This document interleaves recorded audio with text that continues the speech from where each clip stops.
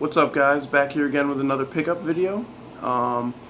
This time I'm going to switch it up a little bit because, as you guys have seen, I've been collecting a lot of PSP games. I've been meaning to get into other systems that I have, but PSP has just been sucking me in, and I don't know why. It's become quite a RPG system. But today I have a DS RPG, finally. And I got Radiant Historia. Now, I was in the same boat with this game as Trails in the Sky. I couldn't find it anywhere, and I really didn't want to order it off of Amazon because shipping kills me. I hate that so much. And my job, I don't get paid that much. I get like $160 a week. It's not that great. Yeah,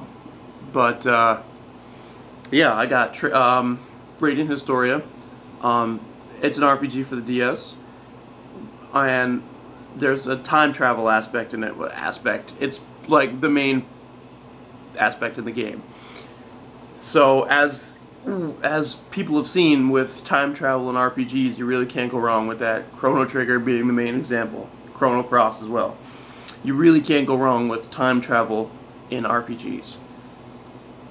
It adds just that, I don't know what's the right word for it, but it adds something to a storyline. Time travel, movies, games, or otherwise, time travel adds something to a story.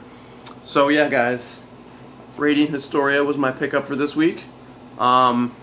Next week, I might be taking a little break for about 2 weeks or so. But the next video is probably going to be Dragon Quest pickup, maybe. We'll see.